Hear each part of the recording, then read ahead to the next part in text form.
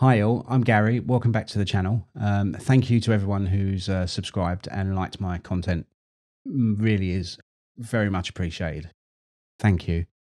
Please keep doing so. It really does help me, and I'm really enjoying doing these videos and tutorials. It's just giving me something to do. So thank you.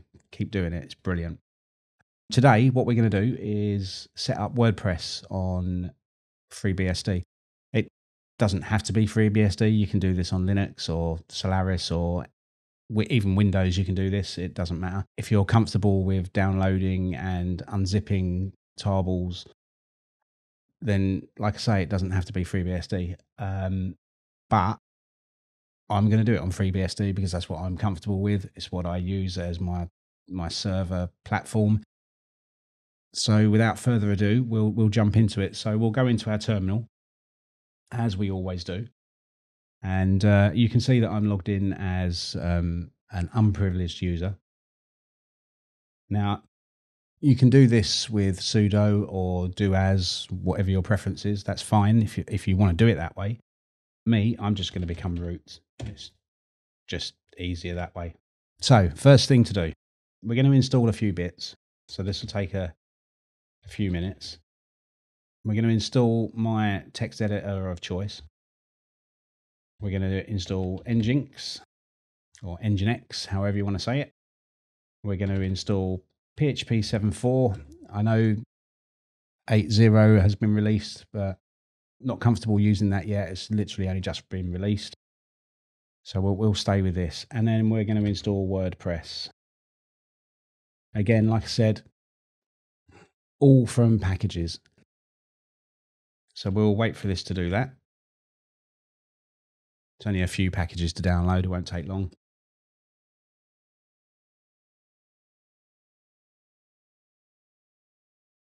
Halfway there. This is in real time, so give you an idea of how long it takes on FreeBSD. Almost downloaded. There we go. Installing. Halfway. Love it when it goes that quick. Nice. Right, so let's clear that. So first thing to do is if we go into our NGINX directory and edit the NGINX config, and right at the bottom, we're going to add in just one or two bits of text, which will be one line. Okay, so we've got that. So let's create that directory because we don't have it yet. This is where all of our config files that are not the default are going to be based. So we'll cd into there and we'll just make one that's going to be the virtual host name. So if you've got a domain name, DNS set up, maybe you've got www.mydomainname.com, call this file that. It will just make things nice and tidy for you. And you'll be able to keep track of the virtual hosts that way. But for this, I don't have that. It's just an internal web server. So we'll call it by the IP address. And then I'll just copy and paste in my configuration file. So let's just quickly go through that, shall we? So we're listening on port 80. There's my IP address. That's the server name. So when I type that into the web address, the server will go, oh, that's me. There's the directory that it's going to be on. And here's the PHP info to allow PHP-FPM to run. And a couple of denies there. So we'll come out of there. That's that bit done. That's all we really have to do with NGINX for now. Let's go to user local etc PHP FPM.d, and you'll see two files here. So we want to edit the www. That's the one that is running our web server. So let's find our listen, because we want to change what it's listening on. So let's scoop all that out. We don't need that. And we're going to do it on a Unix socket. So there we go. And we're also going to uncomment these 3 lines here. For the owner, the group, and the mode of that socket. And come out of that. That's that bit done. So next, what we want to do is just enable all of this in our rc.conf file. Just 2 lines. Okay, so let's start them up. Oh.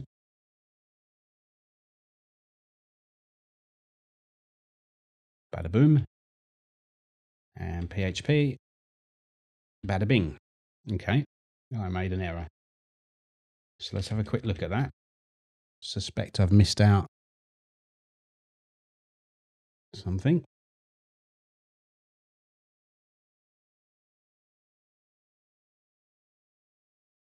Let's have a look, shall we?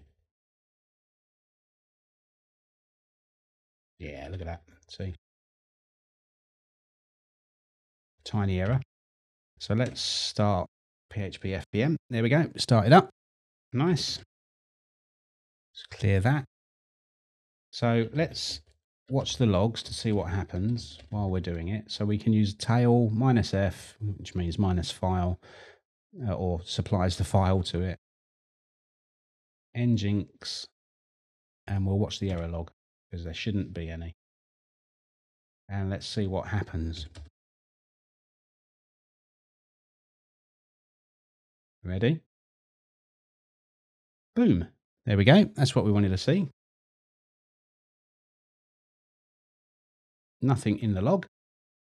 There we go. Here's our setup. Brilliant. That was nice and easy. So let's find our language. I'm in the UK. So there we go. And it's going to ask for some details. Now, I am just going to put in any old tut.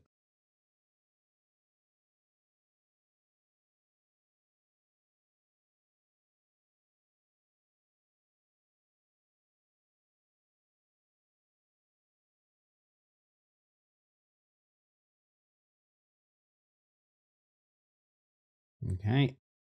And we'll go.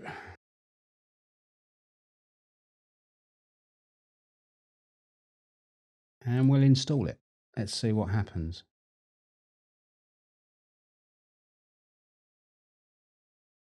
And log in. Sometimes that happens. It's a bit strange, but there we go.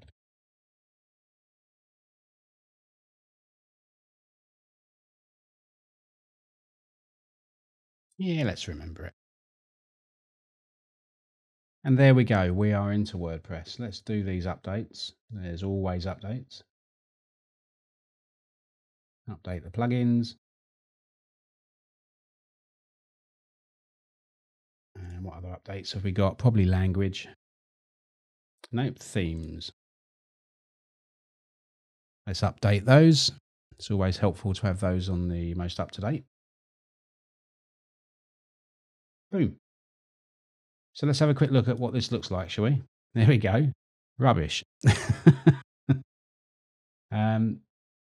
But of course, you've got all these themes that you can change to. So obviously, it's using the 2021 theme. Let's activate the 2022, since that's what we're in. There we go. So we can now start editing that that WordPress. If you want to turn it into a beautiful website, I'm sure you can do that.